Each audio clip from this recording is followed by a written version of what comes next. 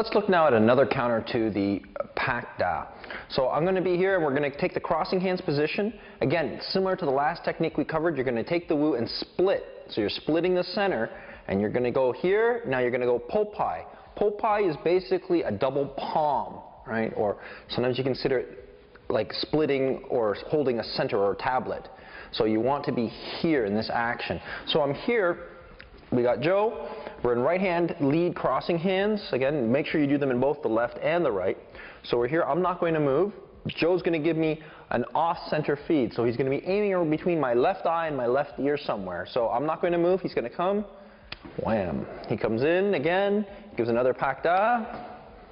Right? So we have that type of action. Now we're going to do this very, very slowly. So as he comes in, my Wu splits that hit just a little bit more.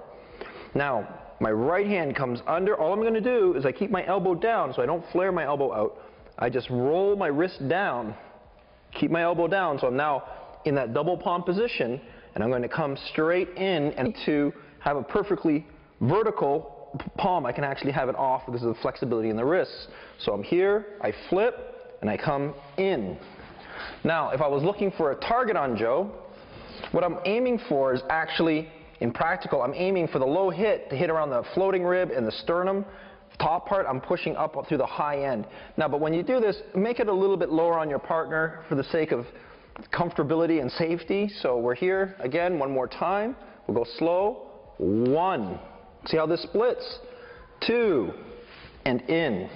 Now, if we do this at speed, here.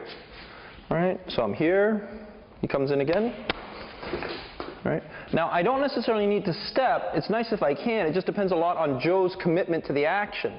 So he comes in, and I step. Notice I want to step through. So if I do step, I'm pushing off. I'm using the Bu-Ma theory. So I'm using a thrusting horse action. Thanks, Joe. So again, you're going to come in. If I'm using a right lead, I'm here. I split. I flip. And I Po Pai. So that covers your Wu Po Pai action off a Pak